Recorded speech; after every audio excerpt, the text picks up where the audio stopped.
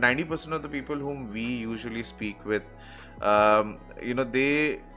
the priorities are a little bit misaligned. Many of them want to focus more on the funding aspect rather than the building bit, and which is where I am of the firm opinion that it's better to initially bootstrap and build at least some semblance of a product which fits the market rather than just starting to look out for funding. But I want to understand, what kind of help does funding actually bring in apart from the money?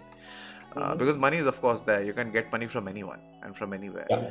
But Yes. how do you figure out the right people who would give you, from where you should take funding, and what kind of help does it actually add? What kind of value does it actually add to this? Actually, funding, I would say, is really very important. Okay. See, there are essentially, I would say, I would divide the businesses into two kinds. Okay. One is a service-oriented business, and a service-oriented business is essentially a business that can give you money from day one. So, which is like providing consulting services to somebody, providing services to somebody, like coding services to somebody, a tech outsourced company or a HR outsourced company. So effectively, you have a bunch of people, and you start charging from day one. You have a small setup, but then if you are able to do it well, then you don't need funding for that. Okay, and that was, I would categorize most of the companies in the first half of the decade of 2000 to 2010. Most of the companies, some of my friends also started very successful IT services company that they actually scaled up and then sold on and exited from later on. Okay, so they started in that manner. They did not raise funding, and they only raised funding, only some of them, after reaching a certain scale.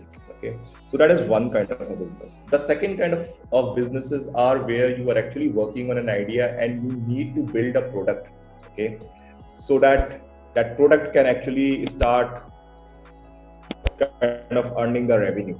Okay, now building a product is something, or rather a product market fit is something which can take anywhere from 3 months to 3 years.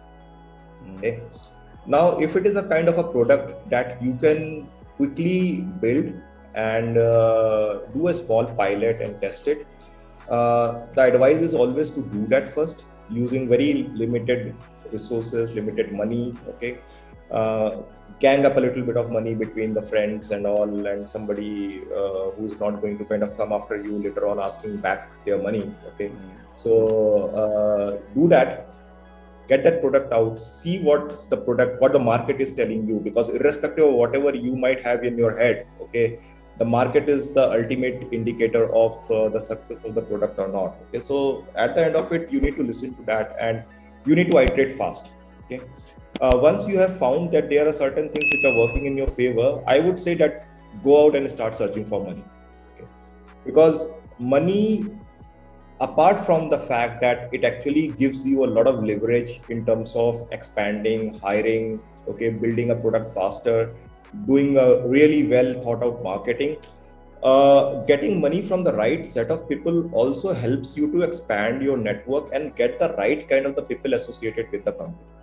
So a good investor or a good VC who is going to be investing in you is not only investing the money, they are investing.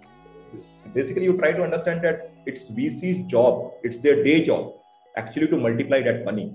Okay, they cannot only multiply the money, especially in the early stages, if they just think that, okay, yeah, I like this team, I like this idea, I will just back it up with money.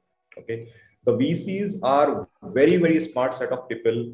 They understand that a startup and the founders need a lot more than money in order to make the idea fruitful and successful.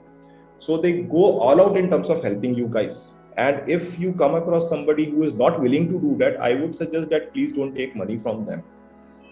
Okay, so you have to take money from an investor or a VC or somebody else who is ready to kind of help in a particular dimension of your business. They might not be able to help in all dimensions of your business, but they can definitely help in a particular dimension or a couple of dimensions of your business, whether it is a hiring part. Okay, so they are, let's say, extremely well networked. They can actually help you crack 2 or 3 good hires that can actually make a real difference to your team. Okay, they can make some really good business connects.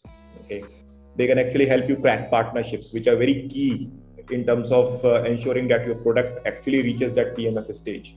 Okay, so these are the various facets that actually one should consider when taking money. Okay, and as I think somebody pointed out that it has to be a smart money. So all these things will jointly kind of make that money more smarter.